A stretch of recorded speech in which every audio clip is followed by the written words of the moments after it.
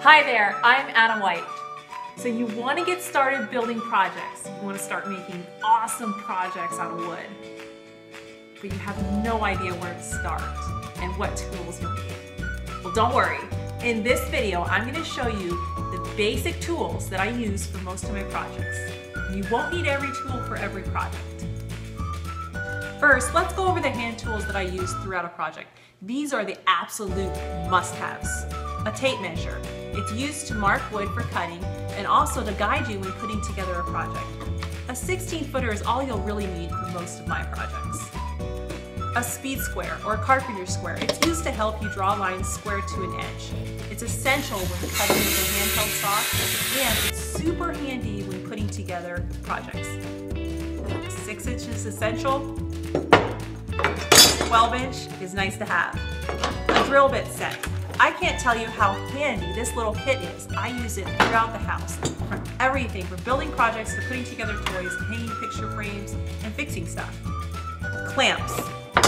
Clamps are used to hold boards down while you cut and when attaching boards together. Make sure your clamps will clamp wide enough so you can secure it to your tabletop. And a pencil. I use a pencil, a mechanical pencil. Some people prefer a carpenter's pencil.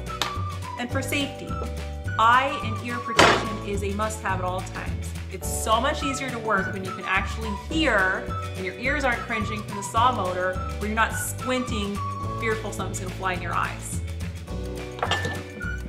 Next, tools to cut with. The easiest saw to cut with is a miter saw.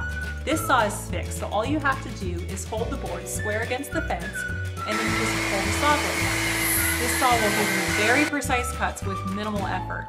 But a miter saw can be a little expensive, ranging from $200 to $700 depending on the features, like if you can cut angles or bevels, if it slides so you can cut wider width boards, and you'll eventually want all of those features. So I recommend saving up and splurging on the most expensive saw that you can afford.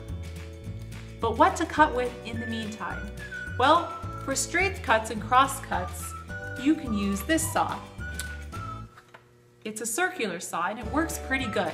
A circular saws often come in a combo kit with a drill, the other must-have power tool.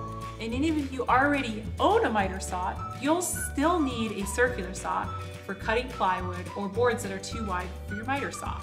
This is a must-have.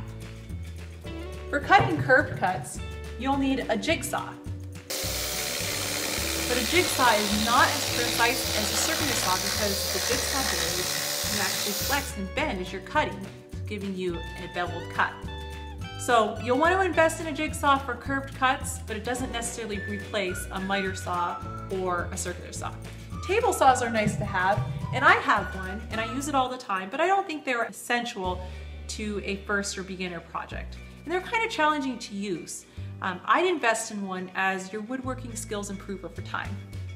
Once you have your wood cut, you'll need tools to start joining your boards together to make your project. The simplest beginner joinery method is simply a butt joint, meaning you simply butt 2 boards together and you attach. A drill is essential. I'd go for an 18-volt drill, and even better, an 18-volt drill and 18-volt impact driver kit that share the same battery. That way you can use the drill for drilling your pilot holes and the driver for driving your screws. You don't have to keep switching the drill bit back and forth. A pocket hole jig basically enables you to pre-drill your holes from the underside so the screw holes are hidden. It also allows you to attach boards edge to edge. For a first project, you don't necessarily need one, but I highly recommend getting one as soon as you can. They really are all that. Another tool that I use quite a bit for joining boards is a nailer.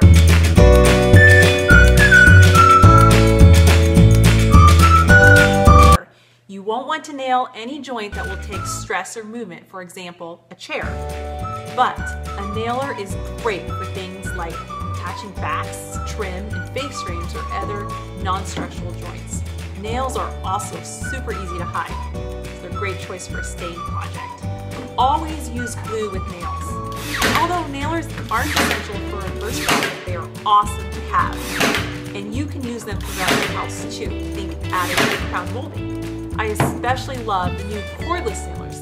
They work great.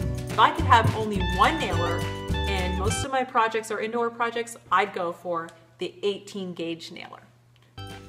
Okay, so we've got cutting down and we've got attaching down. Now for finishing. You'll need a sander for sanding joints. I'd invest in a random orbital sander so you can quickly and easily do everything from removing rough patches to sanding joints and cut edges. It really is the most versatile of the sanders, and you can get away with less different grits of sandpaper with a random orbital sander. Although a sheet sander, and I especially love this corner CAD, can arguably do more finer finish work and reach into tighter places, it's nice to have but not as essential. Some other things that I recommend having are a shop vacuum for cleaning up sawdust. Get one that attaches to your saws and your sander and a shop vac will help keep your work surface nice and clean. You'll need a smooth, level surface to work on.